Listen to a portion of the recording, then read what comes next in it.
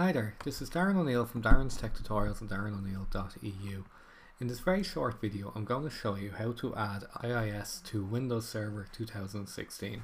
So this is a really short video, and to get started we're just going to click on the Start menu here, and we're going to click on Server Manager, and this will launch Server Manager for us here.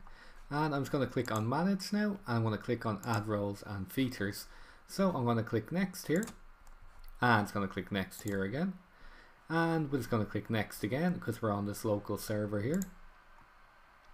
And we're going to see this list, and we're going to scroll down and we're going to select Web Server IIS. And in this prompt we're just going to click Add Features here, and then we'll click Next. I'm not going to select anything here, I'm going to click Next.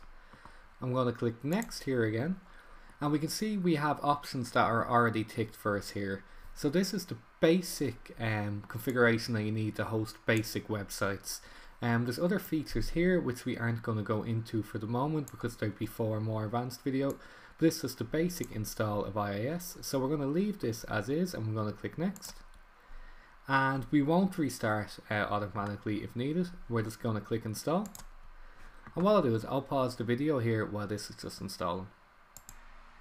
Okay, so this looks good. We can see it's been installed, so I'm just going to click Close here now.